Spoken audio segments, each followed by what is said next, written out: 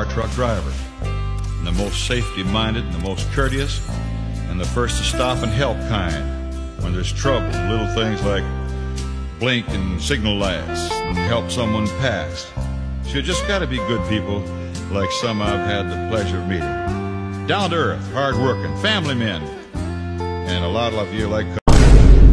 What's up, YouTube? Welcome back to Breaking Truckers. We've learned Earth's languages through the World Wide Web. Truck driver found dead in his truck after a couple of days. Well, we have another one. We have another driver.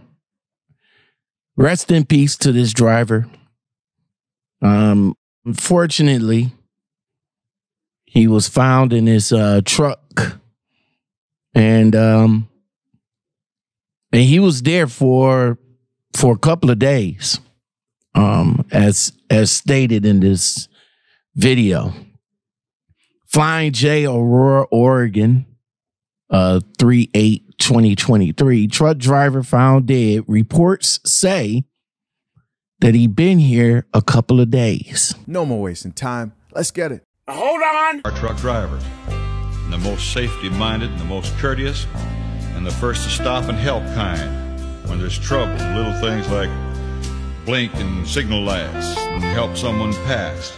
So you just got to be good people, like some I've had the pleasure of meeting. Down to earth, hard-working, family men, and a lot of you like country music, and that makes you okay in my book. Sounds like we might be buttering you up, don't it? But of course. Now, a couple of people in the comment section is showing their sentiments and everything. A couple of them that stood out, you know, kind of like said why the company didn't check on him. That's understandable. I mean, if you haven't heard from your driver in a couple of days, you know, let's say if the driver is on the 34. Now, if the driver is on the 34, then I guess the company is not going to inspect to check on the driver because, you know, he's on this 34. So he might be away from his truck, whatever the case. But if you don't hear from your driver or the driver don't check in a couple of days after the 34, then that's some cause for concern on the company part. Then the company should be able to reach out to that driver to see if he's okay or not. Now, companies, a lot of companies, I'm not sure about owner operators or, you know, like small fleet owners, but companies like mine and mega carriers, they know where their trucks are at all the time. Now, I'm not going to talk about the mega carriers. I want to talk about my company. My company knows where the truck is at all the time. Every time. They can GPS it, pull up a picture, and they can actually see the truck where it's at. And if the truck, with my company, if the truck is at a place for too long, you best believe somebody from my company is going to reach out to me and say, hey, are you okay? What's going on? And if I don't respond, then my company will reach out to the proper authorities to come and do a wellness check on me. Now, again, if he wasn't on the 34 or something like that, and maybe he was there a couple of days, maybe he was there for his 10, and he was a couple of days after the 10, the company should still reach out to that driver to see what's going on. Rather, if the driver haven't passed and just left and abandoned the truck, or is something going on with the driver. I'm sure my company would try to attempt to reach out to me a couple of times before they go ahead and say, hey, let's get a wellness check on our driver.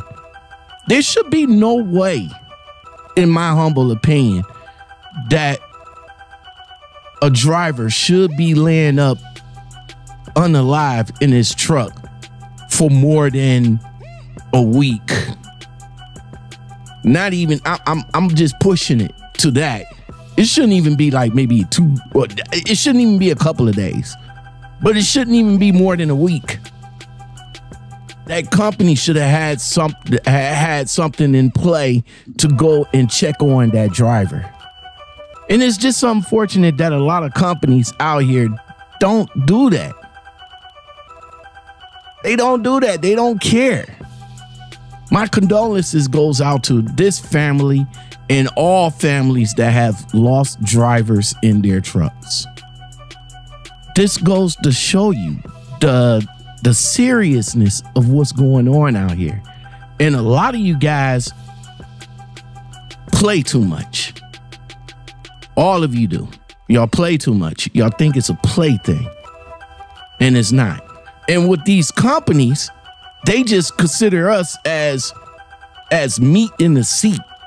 I don't even know what that means, but they consider us as numbers. You call in and be like, hey, you know, this is Lockoutmen. Who? Lockoutmen. Who? Truck number 228. Oh, okay, 228. Okay, what's up, 228? But again, my question is to the dispatchers, to the companies. Why are y'all not checking on your drivers? Why is it taking you this long to get a wellness check if you know that your driver hasn't checked in a day or two? But you know what though?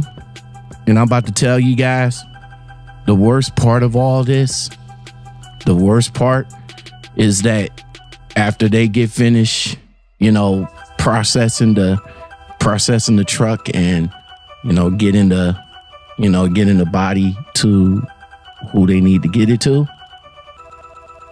all that company is going to do is go have somebody recover the truck, take the truck back to the shop, get it detailed, and get it ready for another driver in a couple of days. Big G's got it locked, boy. Want you to love me all night, yeah, take me down. Want you to make me real wet, yeah, swim around. Want you to take it like a G, yeah, don't make a sound. And I want you to miss me when I'm not around. Come dive in my ocean, sip on my potion. My love is like lotion. It's all over you, you all over me. Cause you my little boo. How many times I gotta tell you don't fuck around? Pussy got you insecure, you in your feelings now.